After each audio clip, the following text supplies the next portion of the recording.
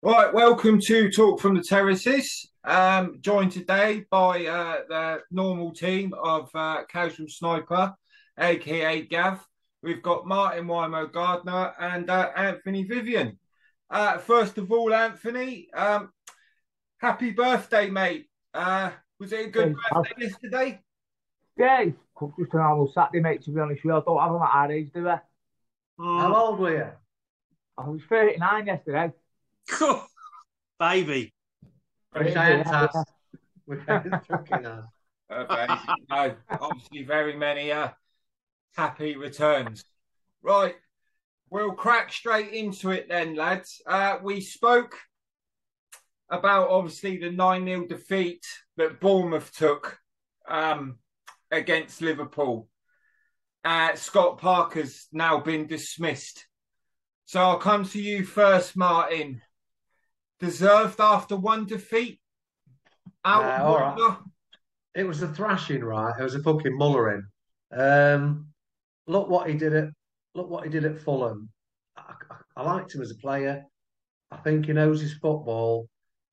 It's just when you get a drubbing like that, to some people, like whether it's the board or the owners, there's no going back from it. Me personally, I think it was a bit fucking harsh. Yeah. Because I do like because it's just too early in the fucking season to be getting rid of a manager.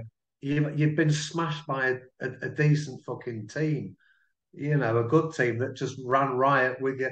But they're not a shit team themselves, and they'll come all right. Like I mean, I don't. Some people bottom three fancy him to go down. I reckon there's three worse teams than them that'll fucking possibly go down. Yeah, So yeah, I reckon it's just a bit unfair. yeah. I'll come to you, Anthony. I just found it incredibly harsh. yeah it was harsh, you know what I mean? You know what I mean? I think he done a good job of him last season, brought it back up and what have you. And like, like Wymo just said there, you know what I mean? You're playing a fucking, one of the top teams in the world there, Liverpool, do you know what I mean? They could do that. Liverpool could do that to a team that's finishing in the top 10. You know what I mean? They've lost to City and they've lost to Arsenal, who were all up there. Do you know what I mean? I think they had a good result against Villa early on in the start of the season, I think. But so yeah, it's fucking harsh. Like you say, it's too early on in the season to be fucking sacking a manager. You know what I mean? But that's the Premier League. It's big business, isn't it? Do you know what I mean? We see it every year. We see it every year. Managers getting fucking sacked. Do you know what I mean? Look at fucking poor fucking Ranieri there at Leicester a few seasons ago, wins the league. Fucking not long after. Sacked after a bit of fucking few bad results. It's a cutthroat business, this football league. Yeah. There's no loyalty, but yeah, I do feel for Scott. Same here, liked him as a player. I think he's done all right. You know what I mean? Can I just butt in and just say one thing? Right? Do you know what I think's out of order? When you see bookies odds before the season started on the first manager to get sacked, that's got to fuck your confidence. Yeah, yeah. Right on. Can't stand shit like that. You know what I mean? So they're betting on everything, aren't they? They're betting on failure as well as fucking results. It's like you say, it's cutthroat. I'll come to you, Gavin. Now, obviously, with Bournemouth, Eddie Howe was almost a messiah. He had almost, he was well loved. He got Bournemouth promoted, and then they got relegated, and he decided that he had to move on. So, if a person like Eddie Howe has to move on that done really great with Bournemouth, Scott Parker didn't really have a bloody chance after that 9-0 defeat, did he? Well, I mean, Eddie Howe always thought he could have, might sound a bit bizarre, he could have ended up maybe on the fringes of being an England manager the way he was going. With me, I'm like I say, I'm so not. I don't watch a lot of the Premier stuff. So, but yeah, to see the guy get the sack, I mean, I don't think social media probably helps. I bet there was a big backlash on there. The board probably would have read it. I don't know. Yeah. But yeah, I mean, how many games in are we? It's not a lot, is it? No. And to send him down the road. Yeah. And like Wymo and Anthony just said, it was against Liverpool. It wasn't, no disrespect. It wasn't against Burnley, or Brentford. It was against Liverpool. They're a top team. You got to give managers a chance, haven't you? I think so. Well, if you go back to Man United and Alex Ferguson, exactly, he was going to be out the door. I mean, that's when I was watching football all the time. He was going to be out the door. I worked with a Man United bloke, and he slated him to death. And I always remind him years later what he said. Oh well, didn't give the guy a chance, But like you say, Alex Ferguson, he was on his way. He was. The thing is, how are you going to get these up and coming managers if you straight away they get a result like that and they're booted out the door? And Wimo said, the confidence thing, it ain't going to do him no favours, is it? If you've got odds on who's going to get sacked, it's not. Yeah. No, it's not good. Okay, we'll move on to the next topic. And you've probably all seen this. Fucking Jamie Carragher at Nottingham Forest got a bit of abuse and decided to take a fan's phone.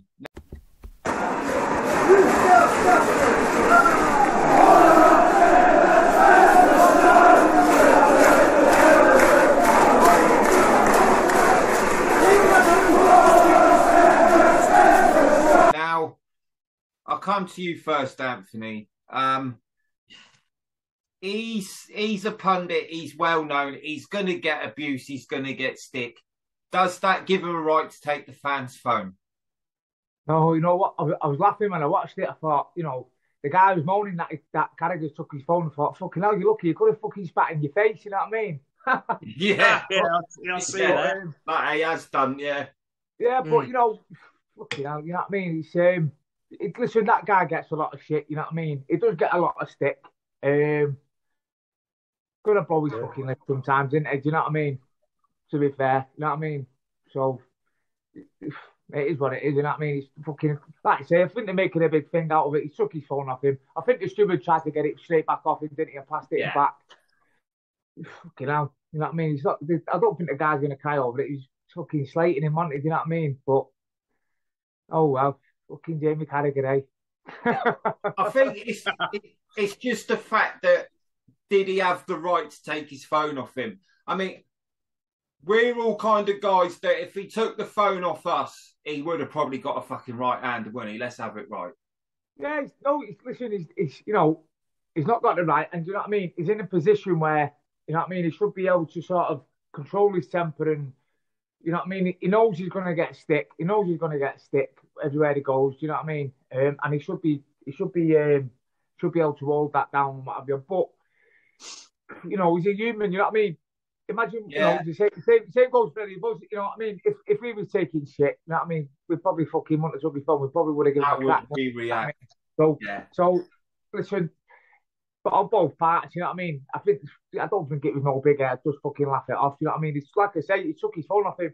If he would have spat in his face, it would have been a different story, wouldn't it? You know what I mean? It would. Yeah, I mean, it would have been a completely different story. I'll come to you, Martin. With Jamie Carragher, I think he's Marmite, isn't he? You either like him or you don't. And he knows his stuff, right? But he's just given Gary Neville more ammunition. You know he has. Yeah. You know what I mean? I'm like, you fucking bellend. That is a fucking scarce rate. But he knows his football, and all he's done. Ronaldo did it was it end of last season? He was smack that fucking kid's phone down, the look on his face and that lot. They've just got to fucking suck it up. And you've got a few feet to fucking walk. Not every fan's there is going to fucking like you if they're home or away fans. If you're a home fan, you've had a good result, they're all over you like. And if you're a home fan, you've had a fucking shit result, they're all over you. They're looking down. Ronaldo was looking down. I've seen a phone gone like that. Carragher's just done the same. They need to fucking grow up, don't they, really? And they've got a duty and they've got a responsibility as well. In my eyes, they make themselves look at it and they're just setting themselves up for a fucking massive fall. No, you've hit the nail on the head, Wimo. They've got a duty and a responsibility, and they get paid a lot of money, so they need to act above the norm. It's as simple as that.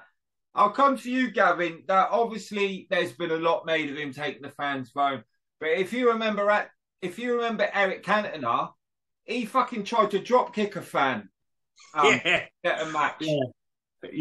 So him taking a phone, is it as bad as everyone's making out? I didn't even, until you sent me the message about this, and I had a little look. I wasn't even aware of it. And then, of course, it linked me to the spitting bit where he spat at the woman. Right. And the picture. And I thought, yeah, I mean, he sort of dodged a bullet there. What did he leave Sky for 6 months or something? It's a lot from what he earns, is it? 6 months suspension? No. Now, let's flip that over, right? I deal with the public every day, and I meet some right twats, and you got to bite your tongue. And I know for a fact, if I did anything like that, I'm down the road. End of. I won't work for that company again. That's it. They live a pretty privileged lifestyle, don't they? Privileged life, yeah. Yeah, privileged life. That's it. So yeah, you've got to. Like Wamo said it there, they've got to grow up a bit and deal with it, haven't they? You're going to get all that. It's part and parcel of the job they're doing, and you can't have a hissy fit.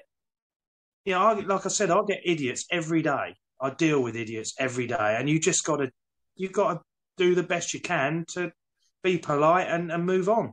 Yeah, he's got that history. As soon as he does something, now he's done that once before, that spitting thing. They're going to come for him. Anything like that, they're going to come for him, aren't they? Oh, they're bang on him now. Yeah, of course they are. Yeah. They're going to wind him. You'd have thought. Yeah, I mean, let's go back to Cantona. He was crucified, absolutely crucified, wasn't he? And his speech about seagulls following the boat. Yeah. But he is a Cantona. Sardines are going to get. I just thought that was fantastic. Yeah. He took the piss, didn't he? Really, but there you go. All right, we'll move on. And I've seen this on social media, and I wasn't really aware of it. And I think it might have been you, Gav, that mentioned it last episode, saying about the cost of living crisis. How are people going to afford to take their kids to football or even go big time. themselves? Well, now football clubs, especially lower league football clubs, are actually saying they don't know if they're going to be able to run their clubs. Because if you imagine how much it costs to run floodlights every game, I mean, this cost of living crisis, it's affecting everything, isn't it, Gav? You think, right? A lot of these non-league clubs have gone through lockdown, with nothing coming in. They've still got to look after the pitches. They've still got to do stuff like that. We are heading for a massive, massive recession, aren't we? There's no doubt about that. Yeah. People are going to struggle. It's not good times. And if it's the choice between heating your house, buying food, or going to football, what are you going to do? What's going to give? Yeah, what's going to give? Hey? You've got to go to the football, innit? Yeah. You know what I mean? But realistically, people ain't going to be able to afford it, are they? No. I mean, the bills. Something in this country is going to give. It has to. You can feel it burning up. It's a tinderbox waiting. And if something isn't done soon, I mean, this isn't just about football. This is about the whole country. You can see it coming. This is about society, but obviously... Yeah, it is. You just put people through 2 years of lockdown away from their... And now we're getting walloped with this. Yeah. And they're saying, we can't do nothing about it. It's... Yeah. And it is going to hit these clubs. It is going to hit these clubs hard. Even from the Premier right down. Yeah. Yeah, lower league, but all football throughout, because, people might pay to go in, and then they might think, I can't afford to go and buy a few pints. I can't afford to do this, do that. No, at the moment, the attendances are quite good with non-league. I mean, I've been to a few games this week, quite good. But, when this really hits, October comes, the winter, it's not good, is it? Yeah. Okay, I'll come to you, Anthony. I read and I don't know how true it is because you never know with fake news. They're on about doing earlier kickoffs so they don't have to use the floodlights. I mean, is that really an answer? Probably not. No. I don't know if it's going to be that fucking hard. Like, you know what I mean? So there's going to be no sort of like midweek games. You know what I mean? You're going to need the fucking floodlights, like you say. If it's a 3 o'clock kickoff, what are you going to do? Change it to fucking 1 o'clock Saturday afternoons? If you know, it's just like fucking like Gav's just said there. It's fucking really hard, really. You know, to look at sort of. I mean, like I say, I've seen something on social media, and it was a bill, a company's bill, and it was two grand, and it shot up to 22 grand. So that company is going out of fucking business basically, and like it's going to be the same for these lower league clubs. Like I say, just for everything, just a fucking, you know, the hot dog, can you afford to put the fucking hot dog stands on? No one's going to be buying them, are they? Do you know what I mean? Exactly. You know what I mean? Everything. Not about floodlights. No. Like I say, yeah, but it's the fucking floodlights, you know what I mean? It's Can I just jump in there? Just thinking, right? Something we were talking about this the other day at non-league. Now, with Porchy, we've hardly got many midweek evening games. Now, whether or not when they done the league, the fixtures, they looked at this and thought, this is coming, we're not going to have as many evening. I love the evening games, but we've hardly got any. Yeah. Whether or not they knew this in advance and have sorted out the fixtures, I don't know. I might be grabbing at straws there, but it seems a bit odd. You know, I mean, last year I was going virtually every week to an evening game. There's hardly any. So it could well be maybe that's, you know, they've looked at this. I'll come to you, Martin. Even if you're talking about electricity to, you know, to run the floodlights and to actually run the club and to run the change rooms and all that lot, then even the people even the away team, they've got to afford the fuel to get there in the first place. You know, fuel's gone up like God knows how much. And if this thing did come in like, you know, like, all right, we don't want to use floodlights, so earlier kickoffs, it'd mean away fans come in fucking early. There's only one person going to benefit out of that, and that's fucking Weatherspoons. Fucking fans arriving at fucking 9, 10 o'clock to get a few scoops down for 1 o'clock. I don't think that's going to work. No, what I reckon is got to happen is like a movement of the fucking people for everything. Like, and there is talk about it, things like this. It's like there's demos going on and things like that. Like, and I'm not sure if that's going to be enough. Like, if it's going to fall on deaf fucking ears because they don't seem to listen to us fucking public anyway. It's just all about the hierarchy and the elitists and that lot. I mean, it needs. I'm all up for these fuckers striking, right? Yeah. I went past one the other day. I don't know who it was. They're all in orange and that lot. And I bid me all, and you know, there was one giving it the fucking that, and I'm like, fucking yeah, go for it. I didn't even look who the fucking were. I'm just up for any bastard striking at the moment, like, because they've taken the piss for so long, and this country is going to grind to a halt. You can't just expect us to take it and just fucking shut up, put up and shut up and do fuck all about it and stay silent. And get this time. I mean, I don't know what's going to give. But, like, you know, something has got to fucking give. I mean, I'm not going to say, we need to problem is with this country, right? This country, there's one problem: unity. Until you get the whole people en masse. Now, this you could go into divide and conquer and all stuff like that. You know, where the media will spin things. Look, during lockdown, all the trouble in London. Divide and conquer. It's either got to be everyone stop fucking working, don't use public transport, don't use the trains, don't go to work, don't fucking. People won't do it, will they? They won't do it. That's the problem because they won't. Exactly. Yeah. Going back to the miners' strikes. You'll always get fucking scabs. I don't fucking know. It's either all in or nothing, and you know, with the marches and stuff. The one thing with the marches is it causes awareness and begins. It sort of begins the ball rolling a bit, you know. That's all it does. Something needs to be done. But you really, I mean, you need it on a massive scale. But I think I think obviously when people are deciding whether they can heat their house or eat or even their pastime of going to football, I think this might be the straw that breaks the camel's back. I really do. Something's really got to give, you know. Yeah. You're going to get to the point at Christmas, aren't you, where people are thinking, I can't afford to buy Christmas presents. Exactly. You know? Yeah. You know, what you're going to do? Won't be able to put the lights on the Christmas tree, for fuck's sake.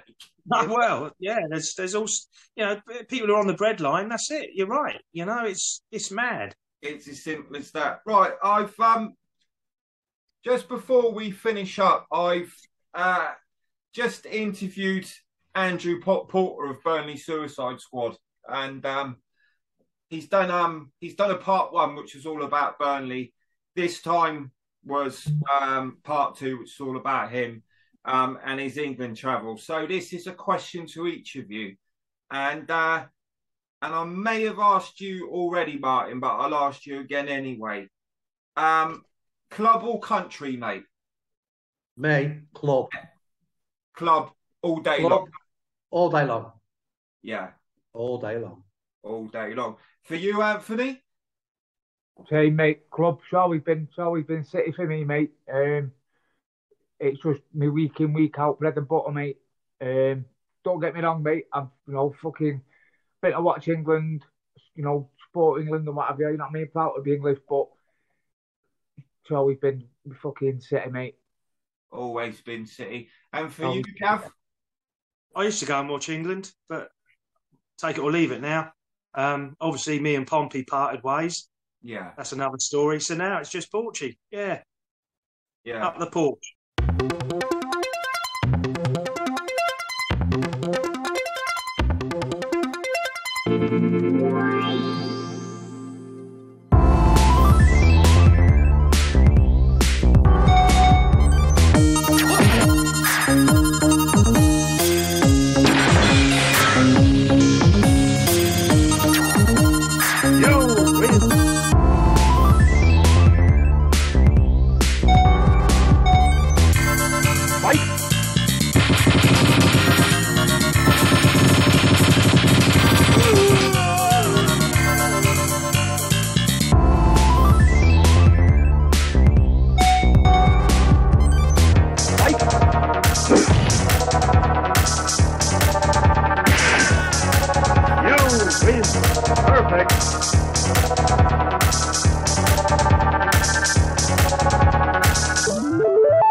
Yeah, I love it. Love the non-league. So yeah, that's it for me now.